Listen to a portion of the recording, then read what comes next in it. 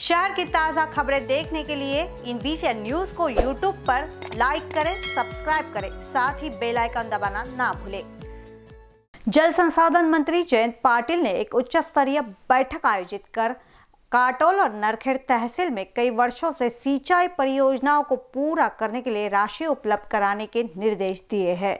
परिणाम स्वरूप इन दोनों तहसीलों में सुजलाम सुफलाम की ओर एक मजबूत कदम उठाया है। गृह मंत्री अनिल देशमुख के नक्शे कदम पर चलते हुए जल संसाधन मंत्री जयंत पाटिल ने वीडियो कॉन्फ्रेंसिंग के माध्यम से शीर्ष अधिकारियों की बैठक बुलाई। उन्होंने तहसील में सिंचाई परियोजना की वर्तमान स्थिति की भी समीक्षा की और इन परियोजनाओं को पूरा करने के लिए तत्काल राशि उपलब्ध कराने के निर्देश दिए। राज्य के गृह मंत्री अनिल देशमुख ने क्षेत्र में सिंचाई परियोजनाओं की स्थिति प्रस्तुत की। इस समय कन्हान डायवर्सन परियोजना, वैनगंगा और नलगंगा नदी जेड़ परियोजना, थड़ीपौनी अपसा सिंचाई परियोजना और जाम परियोजना पर चर्चा की जा रही है। गृह मंत्री अनिल देशमुख ने कहा कि इन सभी परियोजनाओं को काटोल नरखेड़ तहसील के विकास के लिए तुरंत लागू करने की आवश्यकता है। Bureau report INBCN news Nagpur.